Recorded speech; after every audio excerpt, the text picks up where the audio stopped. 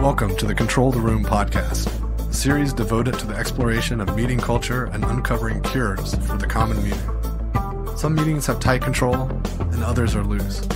To control the room means achieving outcomes while striking a balance between imposing and removing structure, asserting and distributing power, leaning in and leaning out, all in the service of having a truly magical meeting.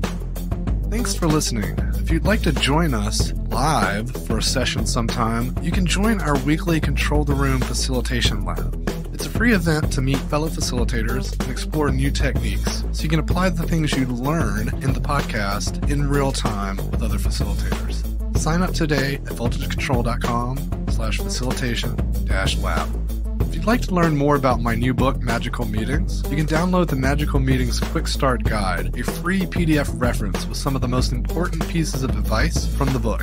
Download a copy today at voltagecontrol.com/magical-meetings-quick-guide. Today, I'm with Liam Marin, the co-founder and CMO at Time Doctor and co-organizer of Running Remote Conference.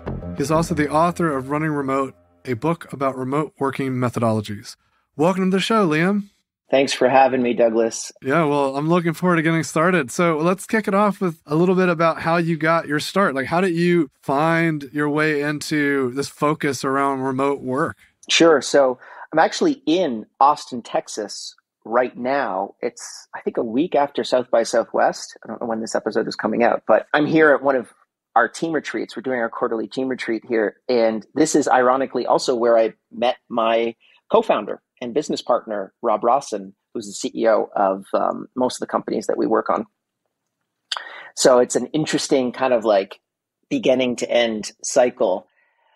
I was at South by, I was speaking at a conference. I spoke to my buddy, this new friend of mine, Rob, and he was like, dude, I think we should really work on like how to measure productivity inside of remote teams. And I was like, oh, that's really interesting. Because at that time I had a company, which was an online tutoring business. I had dozens of tutors throughout North America and Europe, and I was working virtually. So it was a remote business. And this was like 2009, 2010, where I would have this problem. I would bill out a student for 10 hours. And then the student would say, I didn't work with the tutor for 10 hours. I worked with him for 5. I'd have to go to the tutor and say, hey, did you work with the student for 5 or 10 hours? And he'd say, 10, I billed you for 10. I'd end up having to pay the tutor the full 10 hours and refund the student for 5 hours. And this was creating a real problem inside of my business because I'd end up losing money in the deal. So I needed some way to be able to authenticate that. That was the original concept for Time Doctor and staff.com. And then that evolved into kind of like a Fitbit for work. So we tell people what specific actions you can take to be able to improve your work efficiency throughout the day. So that might be not working on weekends, as an example. That might be you're really bad at working before 10 a.m. You're distracted. You're actually interacting with a lot of different applications, and you're not focused on a singular task and embracing deep work. So we make all of those suggestions using a lot of machine learning to be able to generally improve people's productivity. Super cool. So kind of a classic South by rendezvous story of meeting there. How many years did you go to South by in the past? Was that kind of a tradition for you? Yeah, so I've been trying to think about this because I also ended up working at that same South by Southwest. I was working on a YouTube channel. So I was basically selling advertising for a large YouTube channel. And if I told you which channel it was, you'd probably know what it was. They were doing about 100 million views at their peak per month. And I was negotiating basically like cost per action deals, CPA deals. So you would go to a Netflix, as an example, and you would get a Netflix code. And it was a fantastic business. I ended up negotiating a really good deal here at South by Southwest and just made a lot of money off of those deals because this was 11 years ago when YouTube was really new and no one really did that. And I was in a very good position.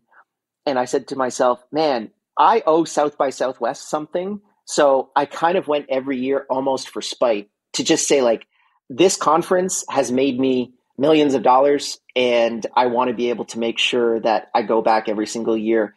But to be completely honest with you, the magic of the conference has really fallen apart. I mean, 2020, they canceled it, but 2019, it's, I'm assuming you've been there a couple times. It is just a mess. It's like hundreds of thousands of people, everyone trying to claw at attention for effectively the same 500 people that have always been there, that are the core influencers and can really move your business forward. But 11 years ago, the conference was like 5,000 people, and those same 500 people were there. So it's a lot more difficult to be able to make South by work for the vast majority of people. And you really have to get invited into those dinners. I tell people that anyone that's going to a large conference, even though I run a conference, don't go to the talks, go to the dinners, go to the lunches, like create those deep relationships. That's what's really important to be able to make sure you're successful. The speakers are literally just a conversation starter to be able to build out deeper relationships with the people that attend those conferences. So speaking of your conference, tell us a little bit more about the conference, how it works when you have it, et cetera. Sure. So we're going back to in-person, which I'm personally really excited about. It's called Running Remote. It's a conference about remote work, and everyone is probably thinking in their own head, dude, it's a conference about remote work and it's in person. What the heck is going on there? Well, even remote teams need to actually meet in person from time to time. So we've done it almost 5 years now, with 2.5 years being virtual. And it's really, for me, pre-COVID, remote work was a very small cottage industry. There were very few what I call remote first organizations throughout the world. But there was no information on how to actually take those businesses seriously, to take them to the levels of like GitLab, as an example, $14 billion valuation. Shopify is completely remote. They're a $100 billion valuation at this point. WordPress, right? These large scale organizations. How do you actually build those companies out? Well, there's no information out there back in like 2017, 2018. So I took a ready, fire, aim philosophy. My perspective is, if you actually just take direct action that hurts your bank account, you'll usually solve that problem pretty quickly. So I just booked a venue. I had no speakers, nothing. We just booked a place, and we said, okay, now I need to figure out how to get speakers there. And then I need to figure out how to get attendees there. And we ended up actually breaking even on that first conference, which was great. And I said, even if we don't break even and we lose a ton of money, at least we'll get the tactical information that we need to go to 200 people, 500 people, 1,000 people, which is what we wanted to do. And so you're going to do it in person this year. Where is it going to be held? It's going to be in Montreal, Canada, which is my hometown.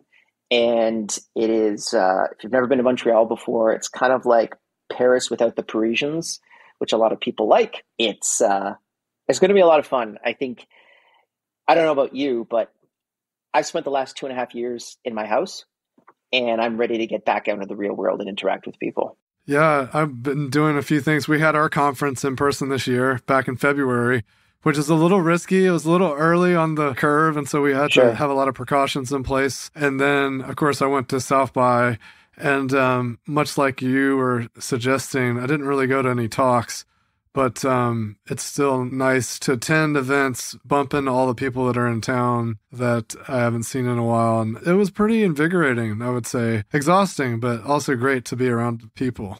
Yeah, I'm not a big vacation person. The way that you re-energize me is I go to a conference. Even though it's exhausting, you get that energy back because you're around a tribe of people that are really looking at how they think the world should be, as opposed to how the world is.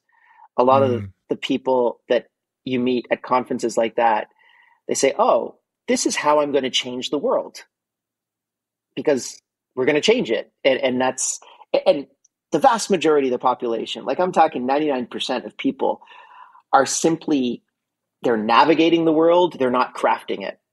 And I love the people that are saying, I'm going to put a dent in the universe. I'm going to create something that's going to change the world. And they're incredibly inspiring people to me. Absolutely. So when is the conference? It sounds like it's coming up pretty soon. Yeah, it's May 17th to 18th in Montreal, Canada. Okay. Cool. Yeah, I think this episode might be out before then, but if not, sounds like you're doing it every year. So exactly, we'll share it out on our socials regardless, even before the episode airs, because I think what you're doing is And the subject matter is really aligned with the stuff we often talk about in the podcast and the work that we do, because there's a certain element of facilitation that is required in these remote interactions, right? And so I'm curious to see how often that comes up in the conversations and sessions that you guys are hosting. It's always a top 3 question. So whenever I talk to, and I lovingly call these guys pandemic panickers, we had the largest transition in the history of work in March of 2020. We went from 4% of the US workforce working remotely to 45% of the US workforce working remotely. And we're probably going to float down to about 30% of the US workforce working remotely. And you can extrapolate that globally as well. It's probably going to work out to about the same ratios. It's the biggest change towards work since the Industrial Revolution, but the Industrial Revolution took 80 years and we did it in March. So a lot of these guys, and I got crazy phone calls in like March, April, May. Like a G20 country calls me. Hey, we have to transition 500,000 employees to remote work today. Okay, I'm not the guy to help you because my team's like 150 people. Well, you're the first guy that we could get on the phone. So, it was like there was such a small community of people that knew how to work remotely effectively, and transitioning that information and like getting that information out to so many people, it was completely impossible. So all these pandemic panickers, they move from, in my opinion, not to remote work, but to working from home, which is simply just when you work in an office, that's a place. When you work from home, that's another place. Remote work is the ability to take your work with you. It's the ability to be able to work in a co-working space if you want, or a coffee shop, or you can travel the world and work remotely, or you can work from home, or you can work from your office. It allows you the freedom and flexibility to be able to work wherever you want, whenever you want. And that's the real magic of remote work. And when I see so many people that are saying they're working remotely, I'm so excited over the next year because they're really going to start to experience true remote work, which is giving them that freedom to, as I said, take their work with them. But to your point, biggest question that people ask is, should I use Slack or should I use Microsoft Teams? Should I use Zoom or should I use Google Meet? And the vast majority of the time when they ask those questions, I basically tell them, if you're asking those questions, you don't know what answer you're looking for. So you're asking the wrong question, actually, which is simply recreating the office remotely is not going to get you that far. There's a different methodology towards managing remote teams. And that's actually the essence of what I looked at when I wrote this book over the last year and a half, which was saying to myself, no one really knows how to manage these remote teams. They simply just thought that it was just slapping Zoom and Slack and Microsoft Teams on top of what everyone does, and everyone goes home and works from their laptops. It's completely different. I've been studying all of these remote first founders and entrepreneurs. We looked at 13 of them that are all $1 billion plus valuations.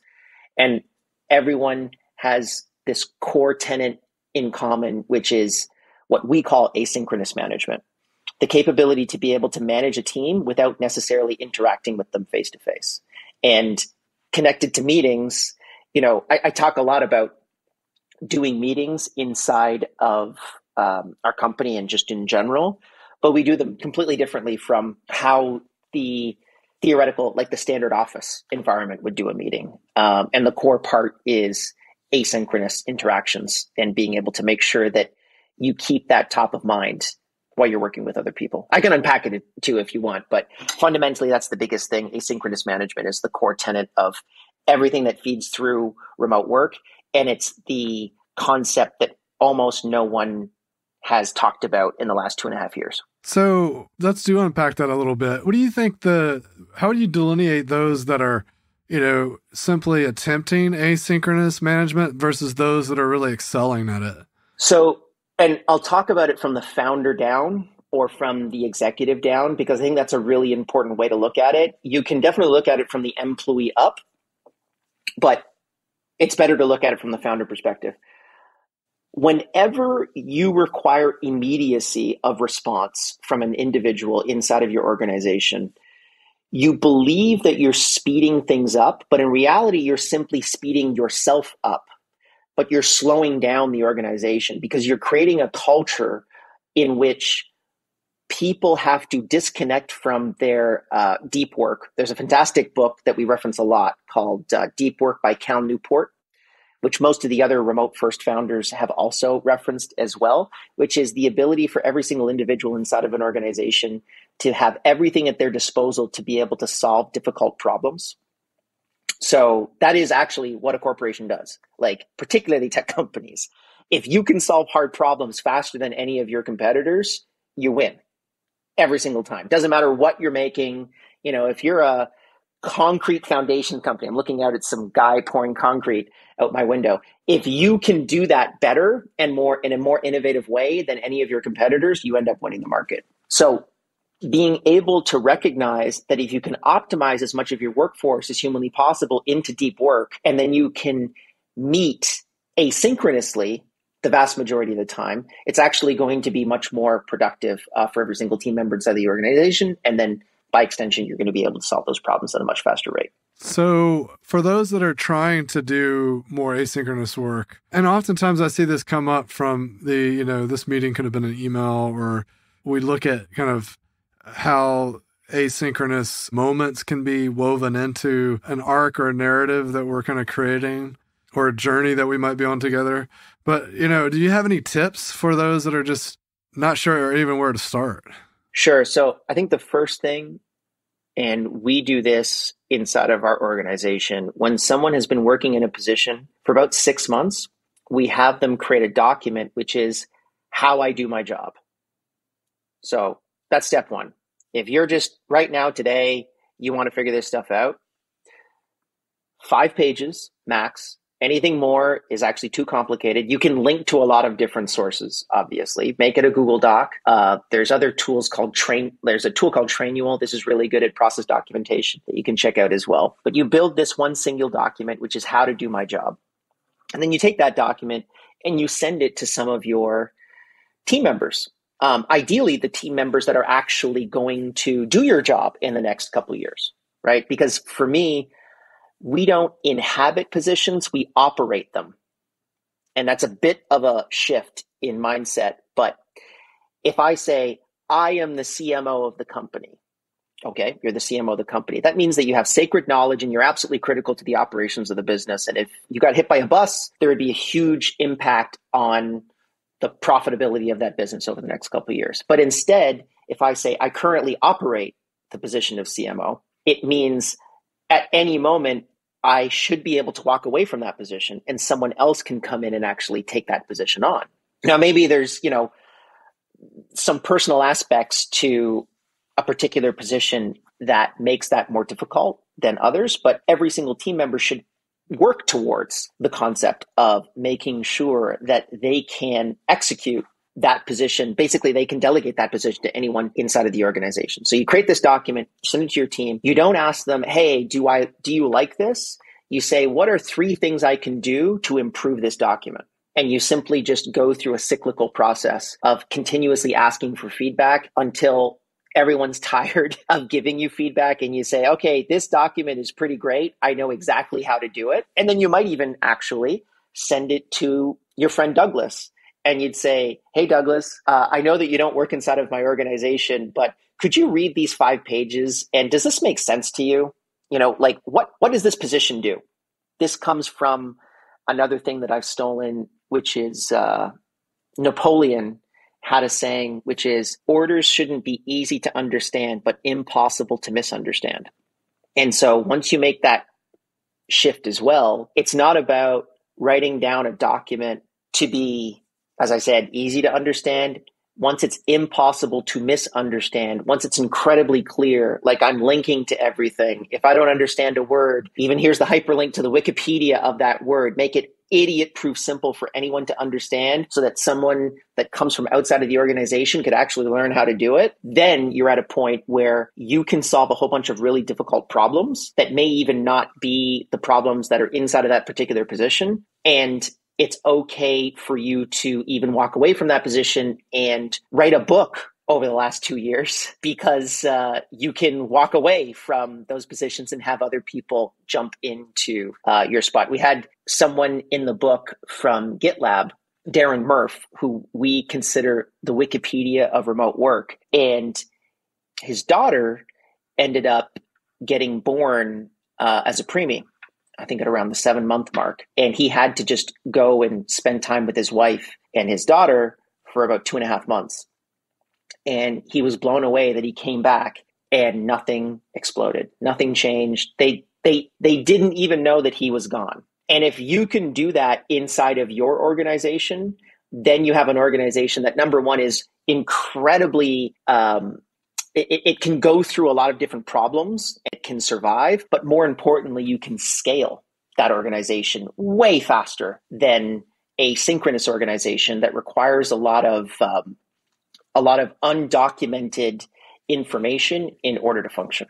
That reminds me of another thing I'd learned about GitLab, which was this notion of their preference for referential information. So almost like this witch hunt for any questions that emerge that do not have a source to answer that question, right? A question that requires another human to answer it. They're constantly trying to eradicate that. And I'm curious if that's something that you saw across other companies that you interviewed.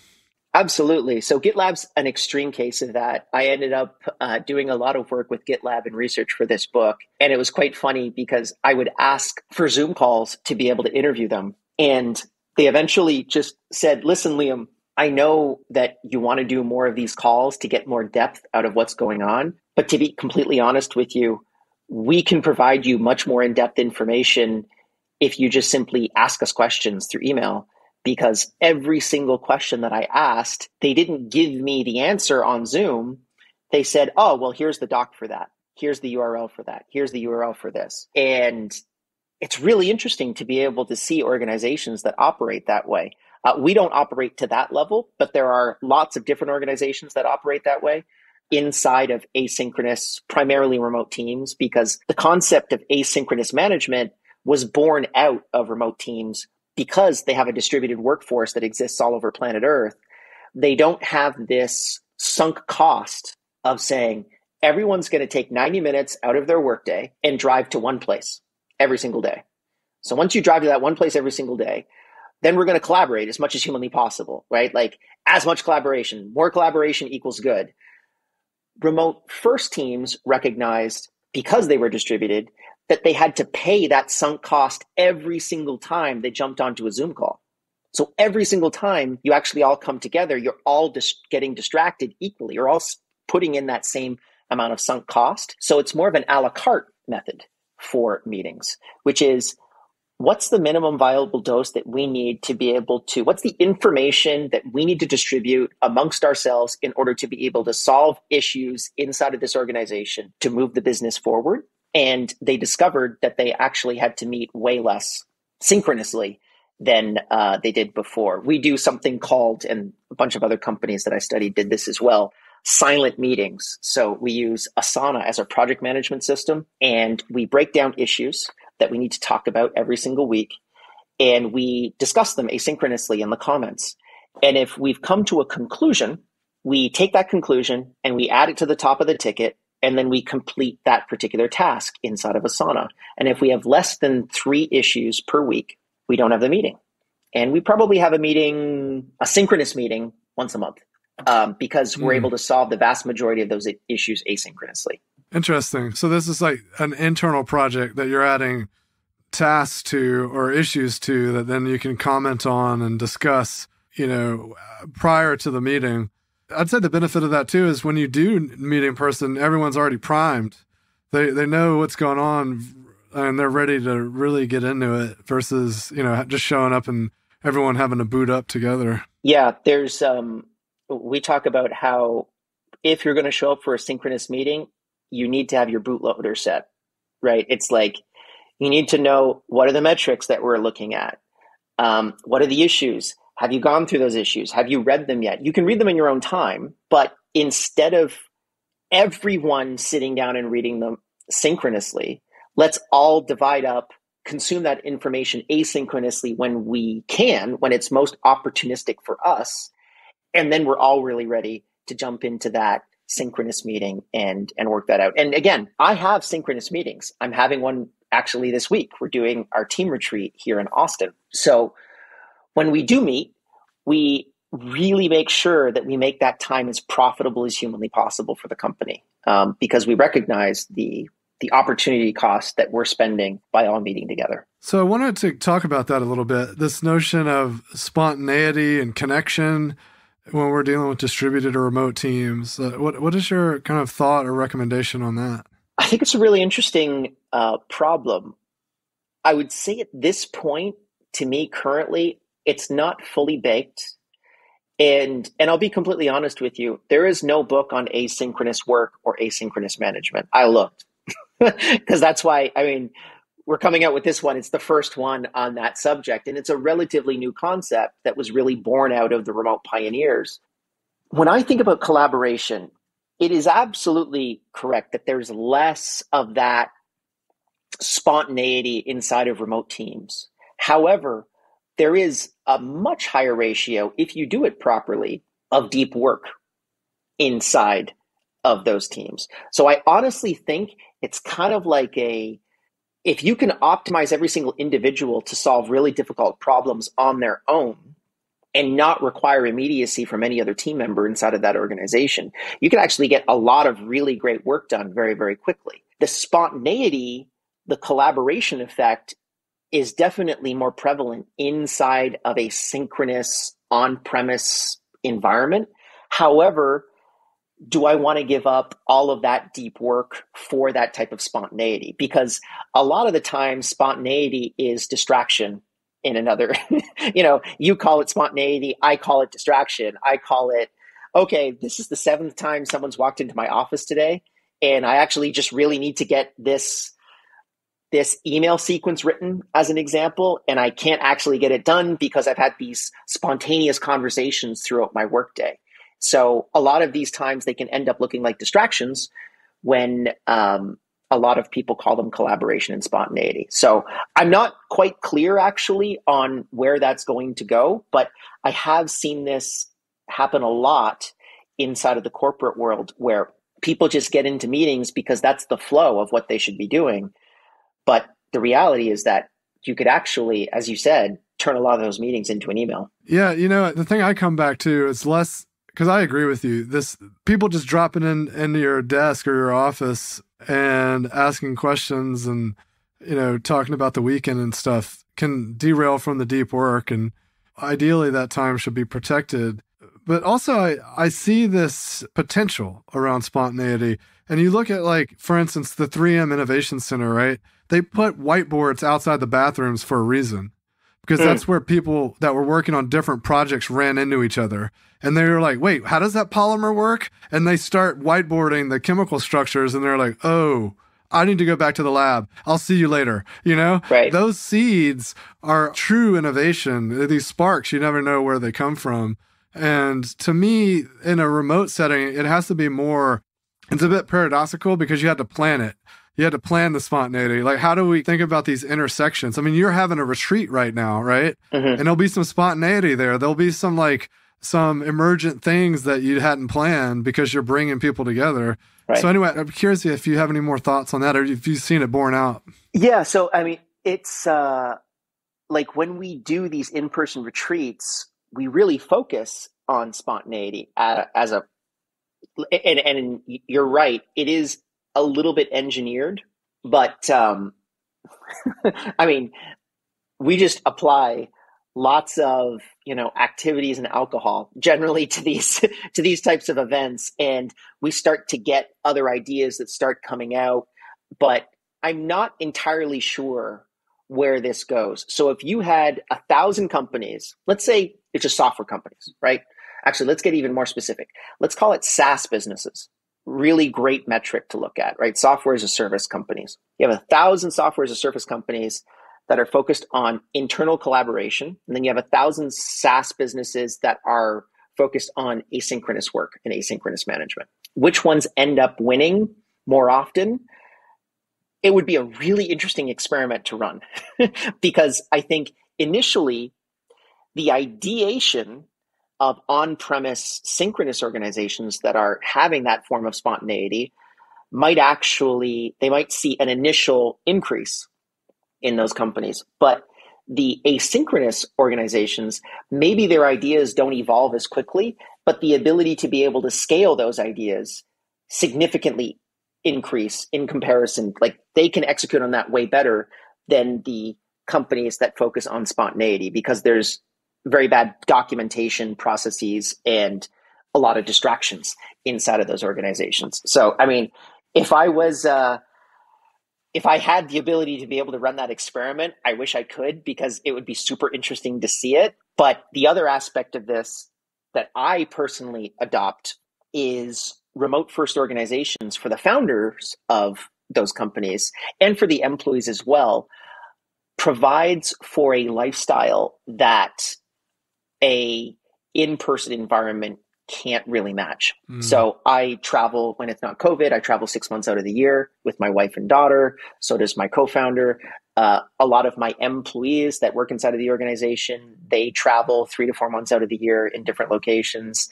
They really have a fantastic lifestyle, a lifestyle that I think very few people that live in an office environment or operate in an office environment can compare to. So there's that other aspect as well, which I actually think long term, this is going to be not just something that, I mean, we've talked about the Great Resignation. I think the Great Resignation is going to turn into the Great Migration, where you're seeing all of these people that are saying, well, why would I live in San Francisco when my job is no longer located in San Francisco? Maybe I should move to Boulder because actually Boulder has the same people. It's just 100,000 people instead of a couple million people, but it's the same, amount of cool, interesting people per capita, and it's way cheaper. And I can ski every day and I can have a much better lifestyle living out there. And I'd rather do asynchronous work that focuses on deep work. Maybe I have less of those aha moments, but it's still going to be a net win for the organization. And actually a forcing function, to be completely honest with you. I think a lot of these employees are going to say like, I'm not going to stay in San Francisco for $12,000 a month for a 2-bedroom apartment. I'd much rather go to Boulder and you can buy a block of Boulder for $12,000 a month. It's interesting to me. I think we'll probably see a hybrid approach where people are blending some of these things, right? Because I do think there's a time where we need to, like you're bringing the team together right now, right? Mm-hmm. There's a time for togetherness and connectedness. There's a time for idea generation, and there's a time for deep work. A great example is we wouldn't want to be doing a bunch of deep work on a model that's not working. We wouldn't want to just grind it out on something that's like, hey, we need to go back to the drawing board here. So how do we figure that out? And that might be a giant signal that, hey, we might need to bring everyone together for a synchronous workshop where we start to test and figure things out. But whatever the signals are, it'll be really interesting to see where things evolve because I agree with you. The landscape is shifting. Mm-hmm. I don't know if you've ever seen the internet meme, the formula for success, idea times execution equals growth. But it basically is like an awful idea makes you negative $1. A brilliant idea makes you $20. But then no execution is worth $1 and brilliant execution is worth $10 million. So if you multiply a brilliant idea for $20 times brilliant execution for $10 million, you have a $2 billion company. But if you have a brilliant idea for $20 and weak execution for $1,000, then you end up with a $20,000 idea that could have been a $20 billion idea. And I think about that a lot, which is what's more important, idea or execution? And when you think about large companies, it's almost inevitably execution. Like if you look at 1,000 plus seat organizations, they are execution companies with a little bit of like idea sprinkled on top. But if you think about a tech startup that's under 10 people, it's the idea that's absolutely critical. And you're effectively testing that idea to figure out whether or not it works. But once you test it, it's really, there's a great book, 0 to 1 by Peter Thiel that breaks into this. And for anyone that's interested in kind of breaking that down, that's the place to start. But you effectively have to like move from being an entrepreneur to being an executive. And those are actually two very different types of people.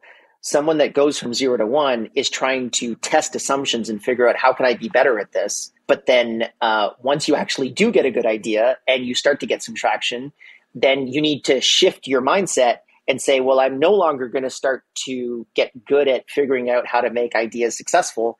I have to take the idea that is successful and scale it. Awesome.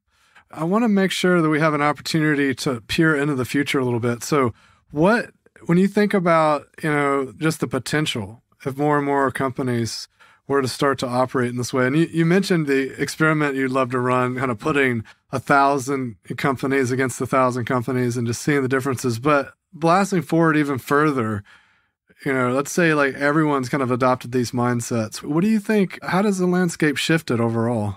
Well, I think number one, there's a lot more freedom. I mean, the implications of remote work at scale is going to be pretty fantastic.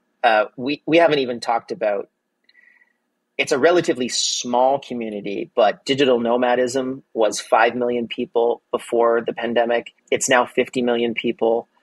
I'd probably say within the next 5 years, there's going to be 250 million digital nomads that are going to be, running around. Digital nomads are people that work from their laptops. They don't have a set address, so they travel. I think there's going to be a lot more of those. I think if we wanted to make $100 bet, I would say within the next 10 years, half of the S&P 500 will probably be remote or hybrid, in my opinion. I think it's just simply a more efficient model to be able to scale an organization. The second largest cost outside of people is your office. So if you can operate a business successfully without actually having that 20 to 30% of your P&L going into that single asset, and you're as productive, regardless of whether or not your people are happy or anything like that, it's going to make you a more efficient organization, and you're going to outpace organizations that are dragged down by that, by that cost on their P&L fundamentally. But I think there's probably also going to be a lot of growing pains in that process. A lot of people feel disconnected in remote teams. I think it is because I talk about arranged marriage, in that when you go into an office, it's arranged friends, right? So like your social life is sometimes your work life. So your work friends are your social friends. And for remote teams, to be successful long-term, you actually have to build relationships out of your work, because you have to socialize with people that are down the street from you, or, being adults, it's very difficult to be able to build those types of social relationships. But that's the core fundamental aspect of what I see as some of the biggest barriers towards removing a lot of those feelings of disconnection. It's just that they're looking for work to be the source of that connection, when in reality, you can actually get it from other sources. Outside of that, I mean, if I was going to just go forward 10 years from now, I would say 50% of the S&P 500 is remote or hybrid. I think it's probably going to be more remote than hybrid, because I think actually hybrid is another example of a lot of these companies not necessarily being sure as to whether or not they want to go remote or go completely back to the office. And I think we're probably going to have a lot more deep work, but to your point, collaboration is going to happen in very different ways. And a lot of that collaboration is going to happen not necessarily in the classic MBA method. It's going to be that the other factor that I talk about in the book, which is really interesting. When I studied all these companies, I looked at their managerial layer, like how many managers what's the ratio of managers to workers? And remote first companies have about a 50% thinner managerial layer than office environments, because you require less managers inside of an asynchronous organization, because you don't have to play games of telephone, right? I don't tell you what my numbers are, and then you tell your boss what your numbers are, and then that boss tells, the big boss what my numbers are. It just automatically happens because it's documented and it's very clear. So I think also too, you're probably going to see a lot less managers, or they're going to evolve in very different ways. I talk about how it's going to be less about management and more about leadership. Because when I jump onto calls with my direct reports, like I don't talk about the numbers because they're already up. We don't need to discuss them, right? Like they're already there and they know whether or not they're succeeding or not succeeding. What I talk about is, how's the team in Ukraine doing? How's how's your wife doing? I know that she was going through cancer treatments. What's the update this month? Those types of things. Those are the things that I think really allow for employees to feel valued and creates an environment that makes the team members say, yeah, I'm not just a number. Like Liam is actually paying attention to me. Yeah, that comes back to that connection. You mentioned, people having friends or outside of work, but I think there's also an important aspect of how we consider connections within work and how we look at the entire person and not just, hey, they're here to do this job, how can we take care of them? Yeah, I would say to me, before we jumped on, I talked about some of my team members that were in Ukraine. Mm-hmm. None of them are working right now. They're still quote unquote working, but they're not really working because they're distracted by this conflict that's currently going on right now. And should you be talking to them about the numbers? Should you be talking to them about like, okay, how was your, what kind of email campaigns did you put together last week? No, you shouldn't be talking about that. The only thing that you should be talking about is, how are you feeling today?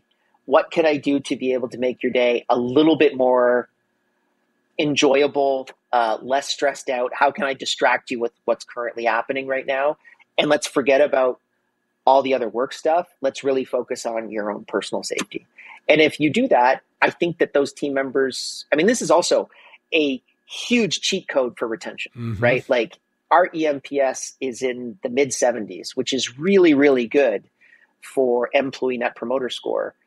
And the vast majority of the reasons why people say that we have a high EMPS that are coming inside of our organization, they give two major reasons. Number one, when you come inside of our company, we give you the same informational advantage as the CEO. So you get access to the P&Ls, you get access to who our customers are, how much money they make. There is no closed door to any single person inside of the company. If you want to look at anything, you can look at anything. That's the first one. And then the second one is that we really focus on the EQ side of management as opposed to saying, hey, Douglas, your numbers are not where they were last month. Well, Douglas knows, right? Like we don't have to call that out. We're very clear that those numbers are not necessarily working out, and we can have deep discussions about the issues around that. Maybe it's because Douglas is in Ukraine right now and there's a war going on, and that's why those numbers are not going well. Or maybe it's something else. But the vast majority of the time, when we actually see numbers drop off from people that were very productive to people that are not as productive, the vast majority of the time, it's not a technical issue. It's a psychological issue. It's like I'm having a conflict with my wife, or I'm having problems with my kids, or my mother is in end stage cancer, as an example. And then it's like, well, there's nothing wrong with the person. You actually need to help them get through that, and hopefully they're going to go back to a rate of high productivity. Absolutely. And if that's not the case, the best way to find that out is to probe the EQ pieces, because if we started on the other side, they would get defensive. The wall would go up immediately, and we'd never find out that, oh, they have these other things going on. So, and like you say, like so often there's something else going on. And that even, I think, plays out a lot in meetings and sessions. Is when we're facilitating, if there's a reaction that happens, or someone goes off the rails, or there's some dysfunctional behavior, quite often that's rooted in something else that's going on. And one of my favorite prompts is, what I heard is, mirror right. what just happened. Is that the case, or is something else going on? Open that door to allow people to speak up, right? Yeah, I tell people inside of our team, can you talk to me like you have FU money? Like, forget about getting hired in this job. Can you be as clear and honest with me as humanly possible? I like Philip Rosedale, who is the inventor of Second Life, has a really great philosophy towards how he manages all of his organizations. There's an anonymous survey every single month, which is Philip doing a good job as CEO?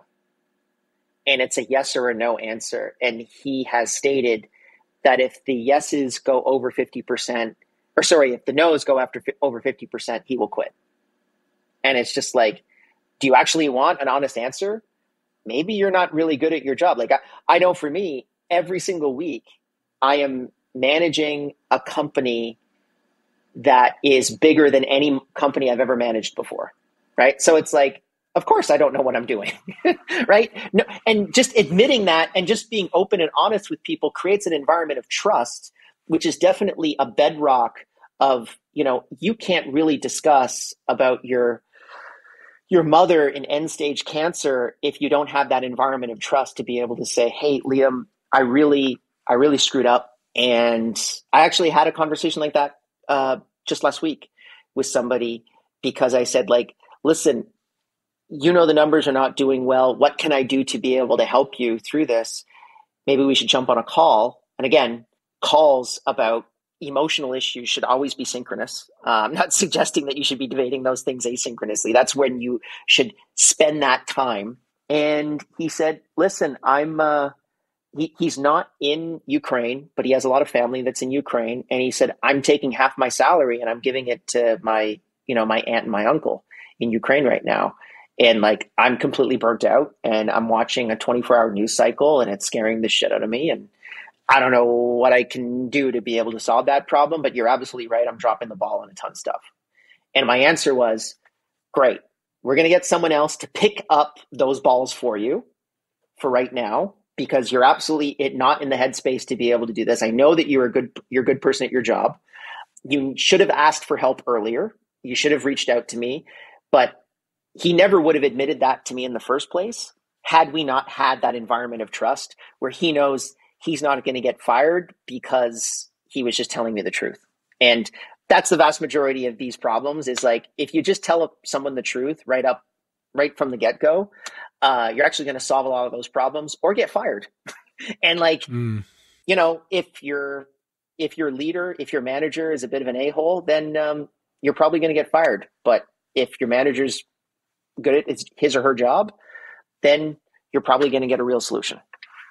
Wow. Yeah, it's a lot. And, we've got a lot of clients as well as friends that are, directly impacted by that. And luckily, none of our employees are. So definitely in our thoughts, and kudos to you for supporting the team through that. I know you were telling me earlier that you guys have done a bunch of work around just getting people Starlinks, and, didn't sound like it was trivial to make that happen. So awesome work there. But we are coming to an end of our time. So I want to make sure to give you an opportunity to leave our listeners with a final thought. I have two thoughts. First one, Elon Musk is a total boss for getting Starlinks into Ukraine instantaneously. We were dealing with trying to get a Starlink and it was like a 6-month wait. And then we said, listen, this is for Ukraine.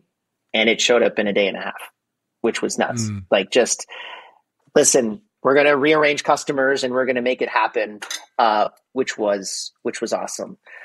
But my other thought is, I think if you're simply recreating the office and you're working remotely and you are one of those pandemic panickers, really look at, you don't even have to read our book. You don't have to go to our conference. Just sit down and say to yourself, what should I do to be able to make remote management easier? So how can I make sure that these team members that have been completely disconnected from the rest of their teams for the past 2.5 years, how can I engage with them in new and unique ways that are not taking into the assumption of the on-premise environment, right? I don't know if you've had this happen, but I call it culture at gunpoint. Like, Friday evenings, everyone has to get on Zoom and we're going to all, like, there's a beer that was ordered for you that's going to be delivered and we're going to play Cards Against Humanity, but the HR friendly one that isn't fun. and we're all going to sit around on Zoom for 2 hours. That's not how you build culture. Really make sure that you approach them and ask them what they want as remote team members. And I think they're going to tell you some really interesting stuff. Awesome. Liam, it's been a pleasure chatting with you today. All great advice. Wish you the best of luck on the conference. Hopefully it's sold out and lots of fun and everyone learns a lot. And hopefully we get to see each other again soon. Thanks for joining me for another episode of Control the Room.